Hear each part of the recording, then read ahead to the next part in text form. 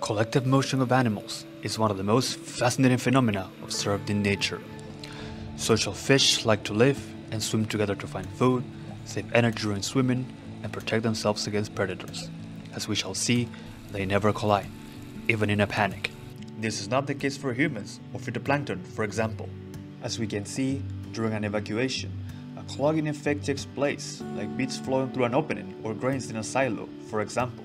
Friction between individuals, pedestrians, grains, or algae blocks the passage, creating a stable arch.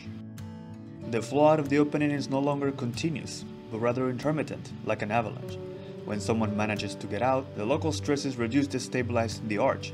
A space is freed up with less friction, and others can pass through before being blocked again. On the contrary, we have observed and measured that the behavior of the fish is totally different. To better understand this behavior, several fields of research are involved: ethologists and biologists to understand the behaviors of animals, physicists to define, analyze, and model the experiments, and finally, mathematicians to formulate this analysis. As we can see, passing through the aperture is an individual act of each fish which forces it to separate from the group.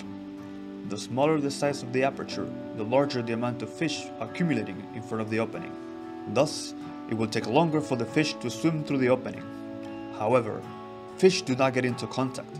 There is no collision, and each fish waits until the fish in front of it has passed through the opening before exiting in turn. Looking at the time distribution between two consecutive crossings, we can clearly deduce a statistical law. When the size of the aperture becomes comparable to the social distance, the number of fish passing through the opening per time unit drastically decreases. Quite remarkably, this relation obeys a Beverly law, initially established for bubbles exiting through an aperture.